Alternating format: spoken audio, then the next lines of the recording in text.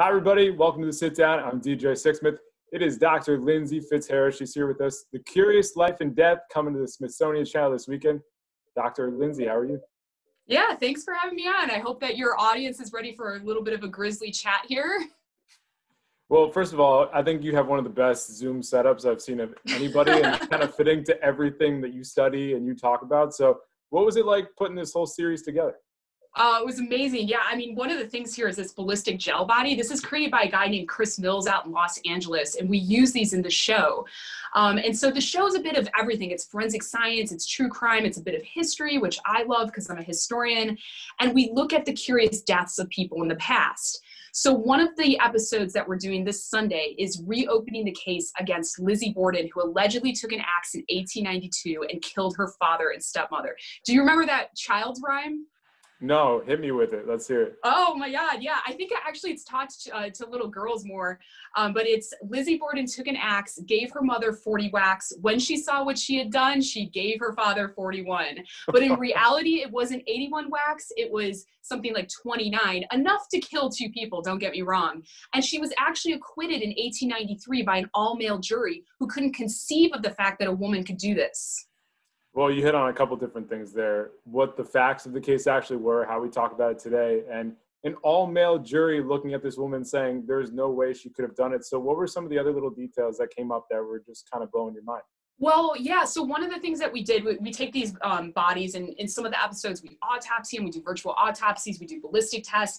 With Lizzie Bordan, they actually gave me a hatchet, the murder weapon, and I got to see how much force it would take, and crucially, if I had committed this crime, how much blood evidence would be on me, because Lizzie Bordan had no blood on her when the police arrived. So one of the key questions we really look at in that show is, if she did it, how did she do it? And there's some really fascinating finds in there, and I think people are going to really enjoy going down that rabbit hole. Yeah, I mean, going all the way back to 1892 is not something we do on a normal everyday basis, so I think people are going to be all about that. Yeah, I go back to 1892 very often, but I'm hoping people are going to enjoy that. But we do contemporary episodes as well. So we're doing one on Pablo Escobar, the cocaine king of the 1980s. You know, a lot of people out there know the show Narcos on Netflix, and they might think, what is there to say about Pablo Escobar? Well, we interview his son, who was the last person to speak to him before he was shot by allegedly the Colombian police in Medellin in 1993. But his son is adamant that his father would never have allowed himself to be taken prisoner. And so he believes that Pablo Escobar took that kill shot. So one of the things we do is we take these heads out there and on the shooting range, and we do a bunch of ballistic tests. We know what kind of guns everybody was carrying on the rooftop in Colombia that day, and we're able to come up with a verdict. That's really fascinating, because Escobar is somebody that's obviously been talked about, written about for several decades, but looking at him in a new light, I'm sure it's going to pique people's interest. What else can you tell us just about those conversations and really what you learned about Escobar they didn't already know? Yeah, I mean, Escobar, it was actually really interesting to interview his son. And his son was really very nice about this. He said, look, whatever you guys find out, I'm going to go with that verdict. But Pablo Escobar was actually exhumed several years after he died. And there's video footage of this. It's really bizarre. It was done for a paternity test. And they take out the skull, and you can definitely see the exit wound there and the kill shot. So all of that was really helpful into piecing this together. But I think that's going to be a really fun episode for people. But we do some more historical episodes. We do Harry Houdini. A lot of people think that he drowned doing a trick in the water torture chamber. But that's a myth that actually came about because a lot of movies were made after he died, and they said that he died doing this trick. But one of the interesting things about Houdini is that he was at war with the spiritualists. These were people who said they could commune with the dead. We still have people like that today. And he wanted to expose them as frauds. And the spiritualists had actually predicted that he would die on Halloween 1926, and that's the exact date that he died, which is also, by the way, great death date for Harry Houdini, Halloween. Yeah. So we look at all of those aspects. So the show, like I said, it's got the contemporary, it's got the historical, and it's definitely got the curious, mysterious factor. I think you hit on a lot of really interesting things, because with Houdini specifically, we try to put him in a box physically, metaphorically, when we talk about him. We only remember certain things about people. Why do you think that is, especially for somebody like you that studies the history so often?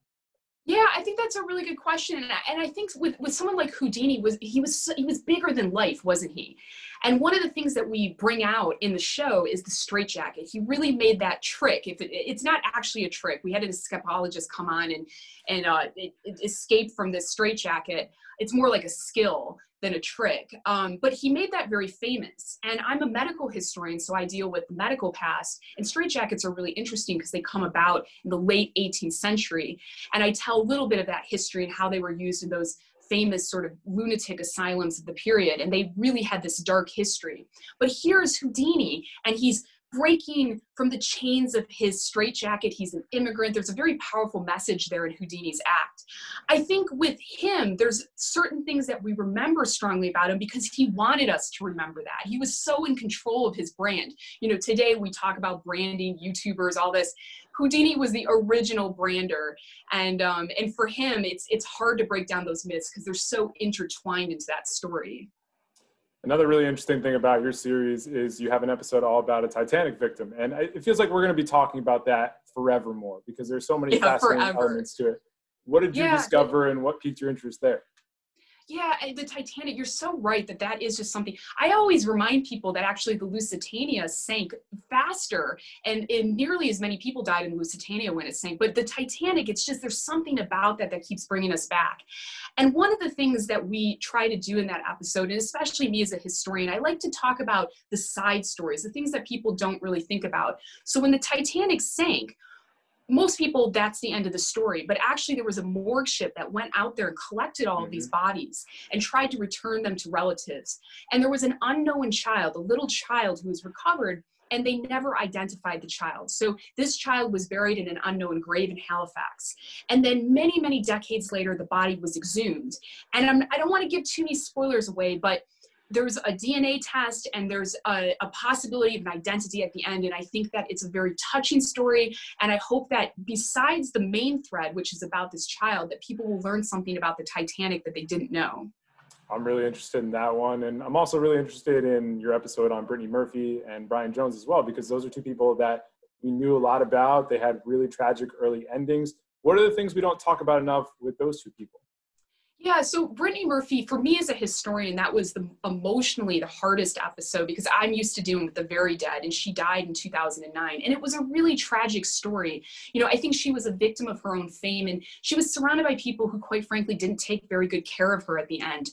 And what makes it so strange is she dies very young under very kind of curious circumstances, and then her husband dies 2 months later under almost identical circumstances in the same room in the same house. And we actually interviewed his mother, who has some very interesting things to say about Sharon Murphy, Brittany Murphy's mother, who was in attendance at both of those deaths.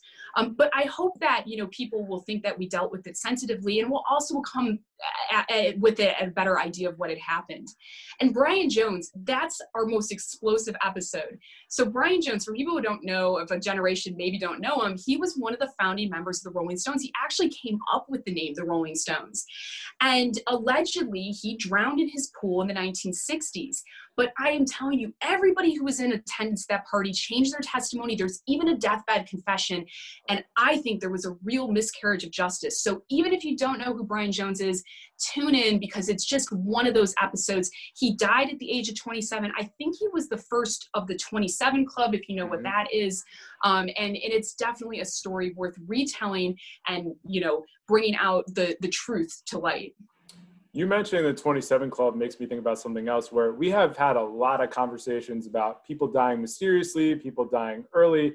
It seems like you were pretty intentional about choosing 6 episodes about people we may have heard of, stories we may have heard of, but we don't know a lot about. So why was it important to you to choose these people, these circumstances, as opposed to some of the more famous circumstances we've just talked about ad nauseam? I think that's a good question. You know, my mom has been asking me about, she's throwing ideas in for season 2. But the core of it has to be a really good story. I'm a storyteller. I wrote a book in 2017 called The Butchering Art, which is all about Victorian surgery and going into those operating theaters before anesthesia. I like to tell a good story. I like to transport people back to the past, ideally. So I really love the more historical episodes. But there has to be a lot of twists and turns. And sometimes, of course, people tragically die young, but there isn't really a mystery there. And I think that that's what keeps these episodes going. Hopefully that's what keeps people tuning in each episode, is that kind of mysterious factor. When you were getting your doctorate at Oxford, what did you plan to do? What were the goals back then? And what's it like seeing all the different things you've been able to do? I like how you, what did you plan to do with the history of science and medicine? I have no practical skills, by the way. Thank goodness something has come of all of this.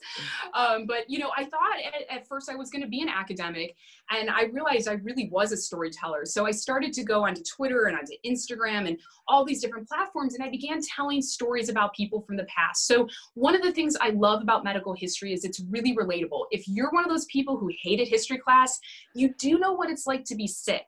And hopefully in that sense, it's kind of interesting, you know, what would you have done if you had a toothache in 1792, or if you broke your leg in 1843? That's what I try to do.